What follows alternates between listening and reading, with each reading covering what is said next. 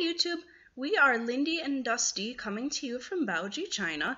In case you don't know where that is, that's totally okay. I did not know where this was until I started working here, but Baoji is a small city of about 4.5 million people in the Shaanxi province of China. I work here teaching English to children, and the contract says I get 7,000 kwai each month for less than 20 hours of work each week. I think that's a pretty good deal. The last time I checked the exchange rate, it was 6.5 kwai to each US dollar, and I know that leaves me with about $1,000 every month, and I know that doesn't sound like a lot, but I wanted to explain to you about the cost of living in China and how that is totally workable here. Something else I get with my work is I get to live in this lovely 2-bedroom apartment for free, and they also pay 300 kwai worth for gas, for electricity, and for water each month.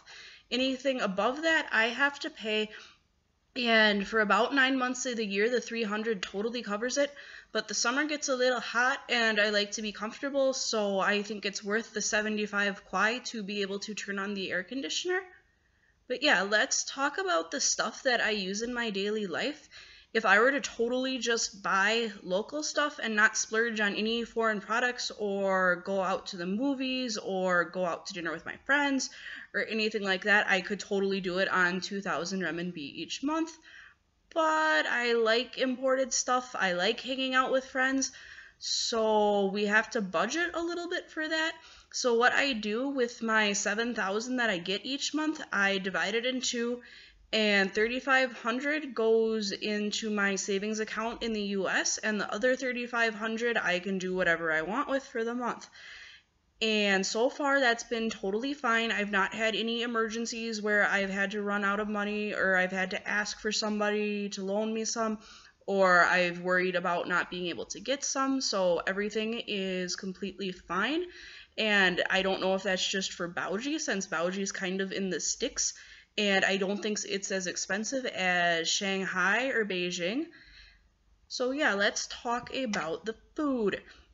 I like to eat stuff from America that I've grown up with, that I'm used to, and I hear some of the stories about things having plastic in it, and I'm a little scared, so I could probably save more money if I ate local stuff, but call me a wuss, I'm not going to risk my health over that. So this lovely jar of peanut butter will set you back 24 kwai, and this lovely pack of Stride gum is about 9, and I think that's what they cost in the States. The last time I was back in mainland USA was in March of 2014, so I might not have like the most perfect idea of what everything costs, but I think that's pretty similar to what it was when I left. I also have this lovely pasta sauce imported from Spain, and it is kind of gross since it's just tomatoes and water, but that'll set you back about 22 kwai a jar. But I have some oregano here that I bought from the USA that I can jazz it up with, so I can make spaghetti here. It's completely edible. I like my chocolate cereal, and this was imported from Italy, and it's a little less than 40 kwai a box, and I think it's pretty good. I get about 3 bowls of cereal out of this. Some of the Chinese stuff that I have tried just because I didn't really have a choice in the matter since they didn't have imported stuff, I tend to go for the more expensive things. This little cup of yogurt will set you back 8.5 kwai, and I think that's good. I need my yogurt, and if I have to pay a little more for it, that's totally fine. I also drink about a bottle of this a day. This is Chinese tea. This is about $1 a bottle, and they have 2 varieties of this. I like the green stuff that's not so sweet. They have some orange stuff that is hummingbird piss that I just can't drink that, but whatever, it's fine. Hedgehog here cost me 40 renminbi, and I think that is a wonderful deal for a sweet little friend. He also came with, where did it go? A cage, and no, he doesn't live in here. I just needed something to get him home in, and this set me back 10. When I got home, I had him live in the kitchen for a couple days while I made a home for him. out of some plastic tubs and some PVC piping, and he's happy in there. He's got tons of room to walk around.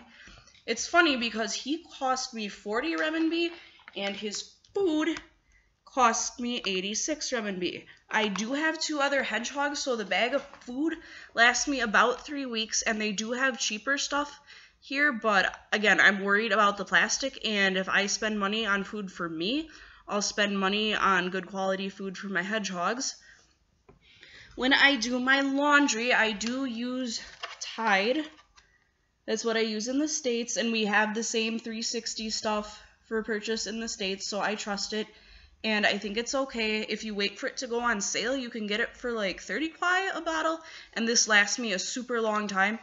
So I think that's okay to spend a little on that. Since the laundry is on my skin all day, I would rather spend a little extra money and be careful. You can get some of the local stuff for maybe like 15 kwai a bottle, but yeah, that kind of makes me nervous.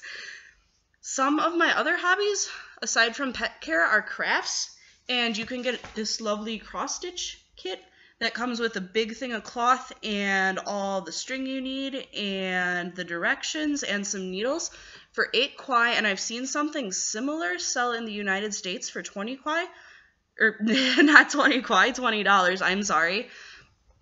So I think that's pretty reasonable. A little notebook like this, lined, will set you back 2 kwai. We have some construction paper.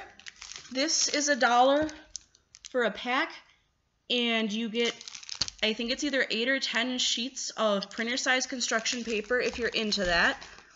I had to kind of look around for these since there aren't really greeting cards available at most stores in China, but I did find some to send back to family and friends in the States. This will cost you 3 kwai for the card, and to mail just a normal sized card without anything in it, it's about 7 kwai. So yeah, I think the international stamps back in the US were like $1 and change, so that's pretty similar. I had to buy a bucket because my apartment is not carpeted, and hair goes everywhere from me and the hedgehogs, and dust shows up on the floor, so mopping is kind of a thing. The bucket set me back 40, and I wanted to get a good quality one that wasn't gonna crack, since I've had them crack on me, and it's stupid to just keep buying cheap buckets if you have to replace them. What else do we have here? Oh, Dusty's blankie.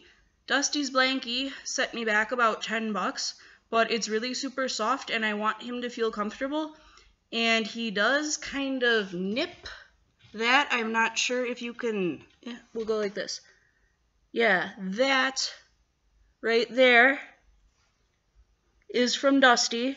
He does bite, so I keep him on a blanket when I hold him to protect my bear's skin. So yeah, I think $10 was a good deal. Okay, if you have any other questions about China or any questions about what things cost, please let me know, and I will try my best to find the information and I can make another video for you. Alright, thanks for watching, and I will see you soon. Have a good day. Bye-bye.